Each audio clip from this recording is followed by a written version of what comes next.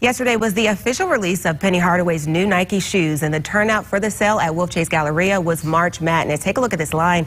These pictures were posted to Drew Hill's Twitter page. Hill says the line looped around the escalators 30 minutes before Foot Locker's opening, and within 20 minutes the line filled all the way outside of the door of Wolfchase into the parking lot.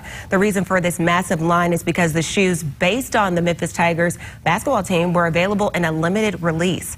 The special edition sneakers feature a blue foam postal shell with black tiger stripes, a black outsole, and white laces. The shoes cost a cool $230. The Tigers closed out their regular season play at home against Tulsa last night.